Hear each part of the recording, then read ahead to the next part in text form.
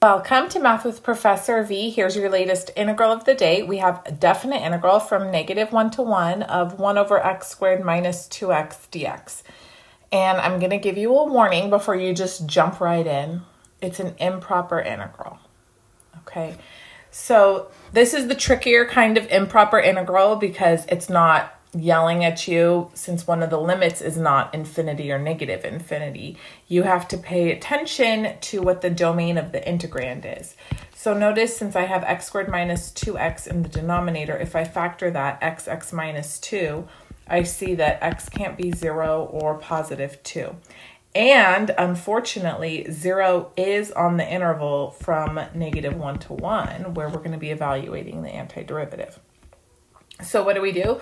We're going to have to split it up at 0. So we're going to have one integral that goes from -1 to 0, and we'll have dx over x squared minus 2x plus, and then the other one's going to go from 0 to 1, and then same thing, dx over x squared minus 2x, okay? And then we'll evaluate each of them separately, but we're going to evaluate them as limits. So remember, when you have improper integrals, I'm going to rewrite this first one as the limit. I'll say as a approaches 0 from the left of -1 to a of dx over x squared minus 2x. And then the other one, let's use a different variable. We'll approach this time 0 from the right, and I'll use b. b to 1. You could use whatever you want. T, something else. Now, a lot of the time my students say they get confused knowing whether or not you're approaching from the left or from the right. So just think about it this way. Like, for example, this first one, the interval, the limits of integration are from -1 to 0. Staying on that interval, the only way you can approach 0 is from the left side. If you were to draw it on a number line, for example, here's -1, here's 0, you can only get there from the left. If you approach 0 from the right, you're outside this interval. And then same thing here, this time the interval's from 0 to 1. The only way to approach it and stay within the interval is from the right side. Okay, the nice thing is, even though we do have to do partial fraction decomposition, we just do it once so we can use it for both integrals. So we have 1 over, I know the denominator factors into x minus 2, so those are two linear factors. We'll have a over x plus b over x minus 2. Multiply through by the LCD, which is x minus 2. So I have 1 equals a times x minus 2 plus b times x. Let me sub in x equals 2. I'll get 1 equals a times 0 plus 2b. So b is a half. And then if I sub in x is 0, I have 1 equals a times -2 plus b times 0. So a is -1/2. Good? Okay, so it's really up to you. I'll call this integral number 1, integral number 2, which one you want to do first.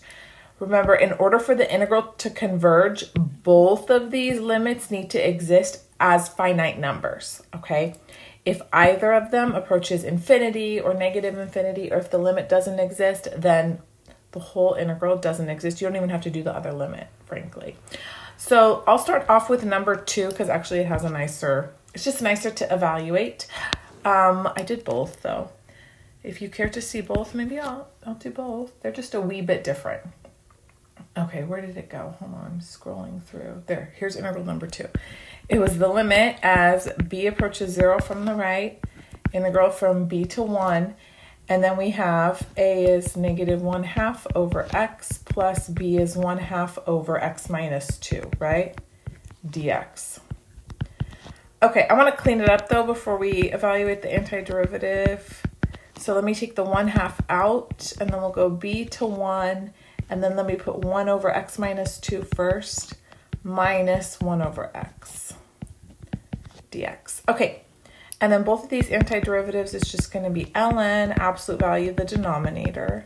So we have ln, absolute value, x minus 2, minus ln, absolute value of x, and then this gets evaluated from b to 1. So here we go.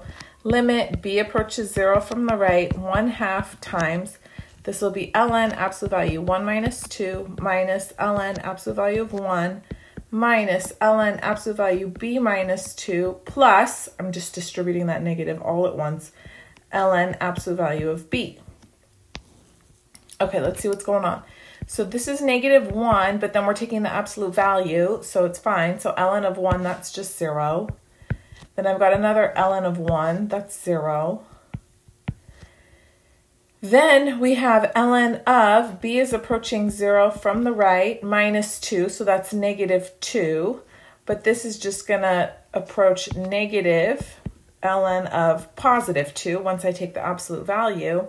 And then plus ln of b. Okay, b is approaching, again, 0 from the right.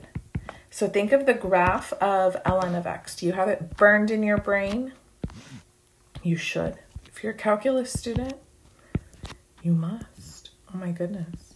So ln of x is going to go through 1, 0. Vertical asymptote, y-axis, looks something like this.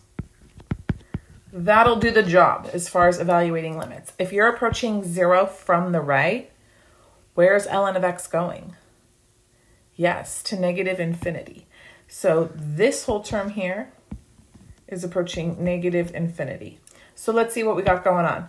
I have a 1/2 times negative ln of 2 minus infinity.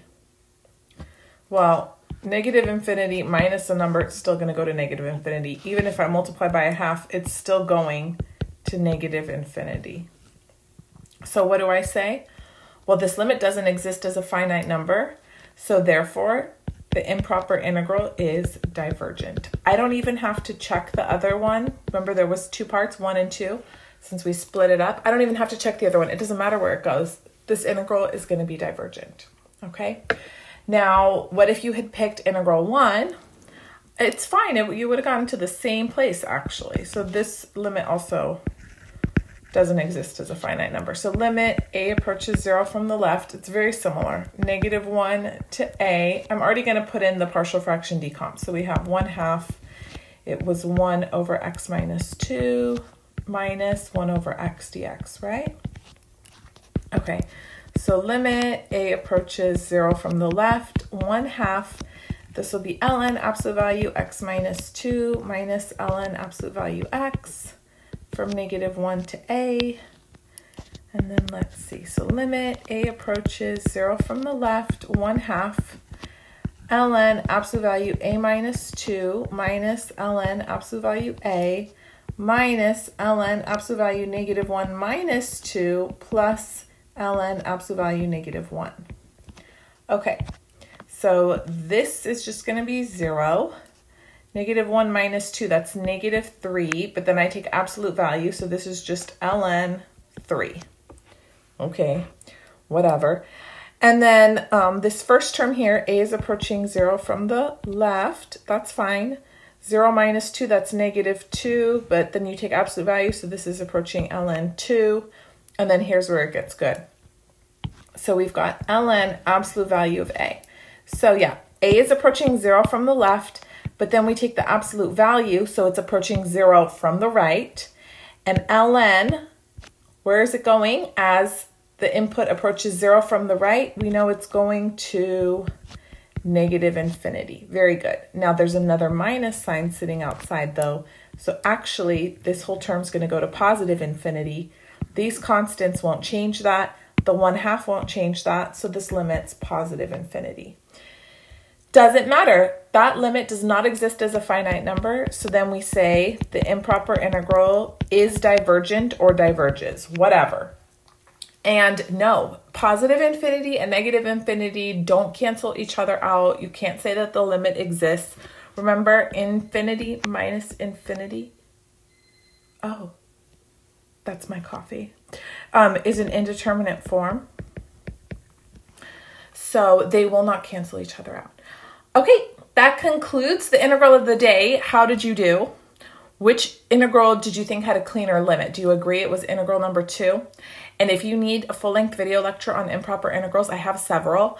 I also have a really good video on all of the indeterminate forms and L'Hopital's rule, if that's something that is a little tricky for you. This is one of the hardest sections for students in Calc 2 because you have to do your integration techniques, but then you also have to use all your limit stuff that you learned in Calc 1, which might be rusty, or you just didn't like it. That's totally normal. So if you need help reviewing, you've come to the right place, Math with Professor V. Don't forget to leave a comment below, even a little emoji. All the engagement helps spread this video and grow my channel, which I would appreciate so, so much.